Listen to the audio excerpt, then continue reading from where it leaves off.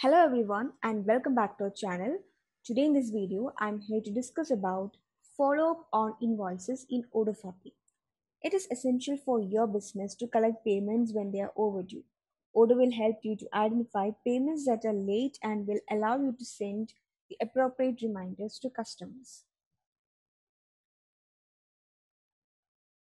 So you can do this every day, that is daily or weekly or monthly, preferably after reconciling the payment, just to make sure that status of invoice are up to date. So let's check how it is done by directly going to Odoo database. So here we can see our accounting module, and when you open this under customers, you can find follow-up reports. So when you click on this, you can see all the follow-up reports created. So which is filtered according to customer invoice and in need of action. That is by default, it is filtered according to this in need of action customer invoice. And when you close this, you can view all the follow-up reports created for customers with total due, total overdue, and with follow-up status and follow-up level. So I'm not going to open any of them. I will just show you how to create these reports. So first, let's create a customer invoice. So here I'm selecting customer. So for this customer, I'm going to create an invoice. So here we have an invoice line. Just add product. And here you can see the due date of the invoice. So you can change this just by selecting. So I'm adding due date as 15 days. So according to that, you can see the change. Then suppose I'm adding invoice date as October 19th. So I have added invoice date as October 19th in order to show you what will happen when the payment is overdue. Okay. Now I'm going to confirm this invoice. Okay. So suppose the customer haven't paid, that is haven't made the payment, registered the payment. So when you come back, you can see for this customer, you can see 16 days ago due date, and the invoice date also can be seen here. Okay, let me come back and I'm going to the customer. You can see the contact form of the customer, and here you can find the due, total due for that customer. So when you click on this, you'll be redirected to the page that is a follow-up report. So first reminder email it's created for the customer. It's created for the customer, and you can see the customer name. And here we can see the invoice detail with the date of invoice and due date of the invoice with many other details as well. Then here we can mark this customer's trust level, whether he is a good debtor, normal debtor, or bad debtor. So it is according to his previous invoice. We can mark him as good or bad. Okay. Then here we can see the email body. You can change this. You can add more message here. Then you can see the phone number and email ID of the customer. And here we can print letter, then we can send by email. That is, we can send this report by email to the customer. So when you click on this, you can see follow-up report was successfully emailed. And we can send this by post. So you can see, sending this document will cost 1 stamp. Then you can send by SMS with, you can see the recipient, customer name, then phone number can be viewed with a message. So you can send SMS. Then here you can see a manual action, check payment is done. This is a manual action that was created inside the first reminder email follow-up level. Then we can also click remind me later.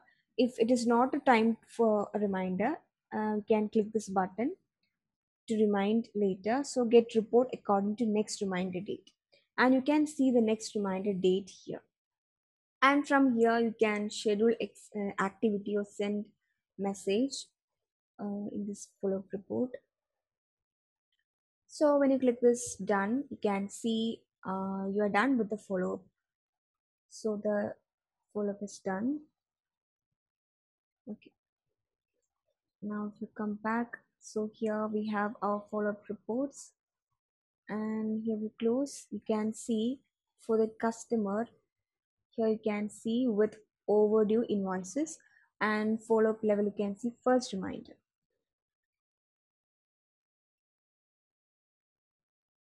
And again you can click this, and again you can send an email. So when you click on this, you can see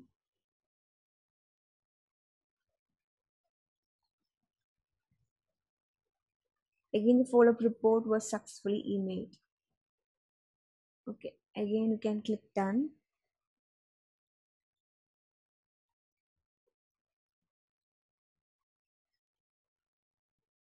So from here you can see for this customer, that is follow-up statuses with overdue invoices, and you can see second reminder letter and email, because we have sent first reminder email, and so this is second reminder letter email.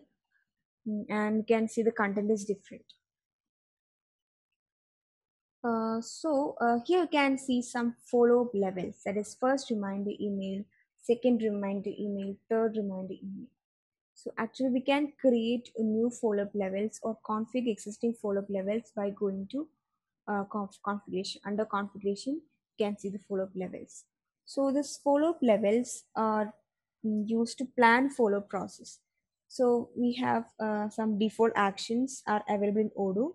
So depending upon specific number of overdue days, you can plan not to send an email or letter or manual action. You can also edit the template used for the statement according to the stage of process.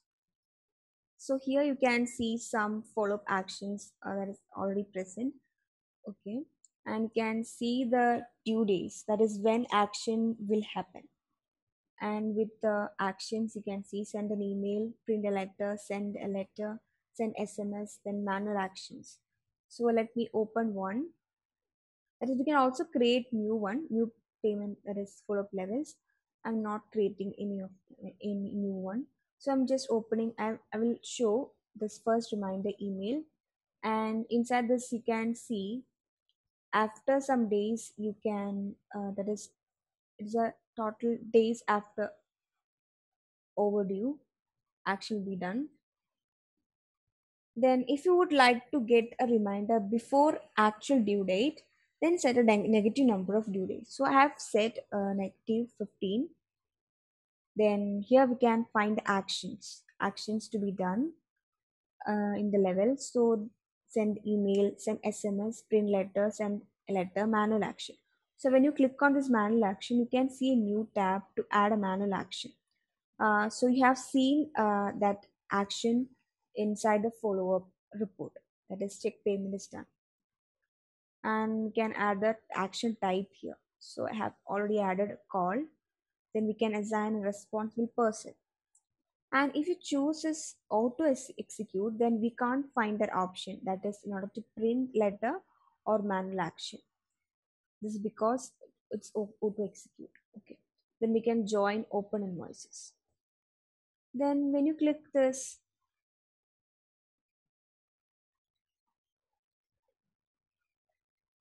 then here you can see the message template and SMS message template, then how to customize your message. Then you can save this.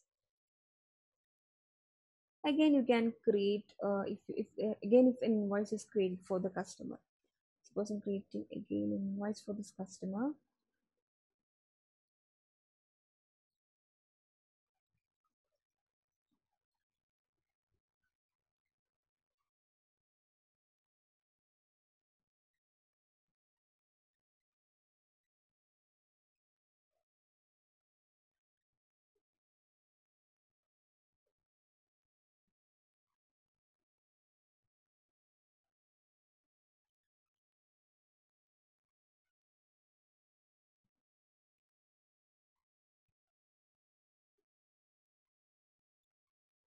And if you go to the customer, you can see total due is changed.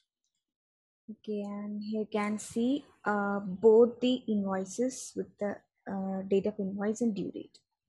And again, you can send by email.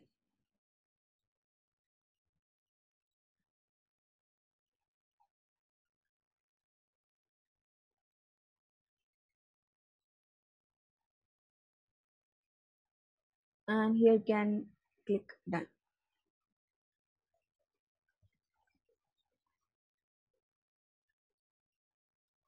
And suppose the customer have made the payment.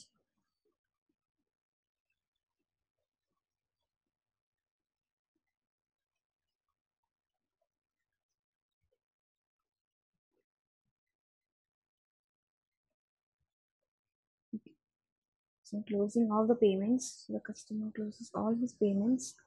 And when you go to the contact, you can see there are no dues. That is all the payment is done by the customer.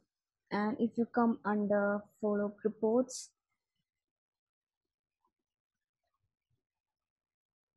here you can see for this customer there is no total due or total overdue, and you can see the follow-up status as no action needed.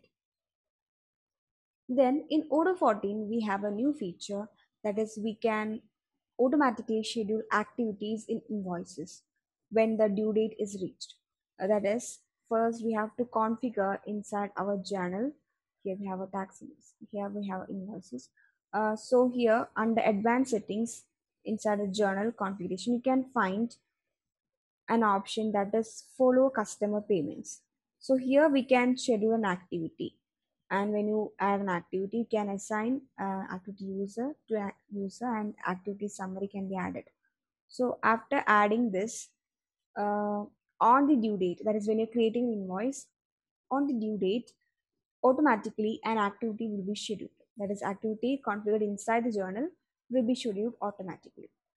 So we have done a detailed video on this auto activity scheduling in payment follow-up.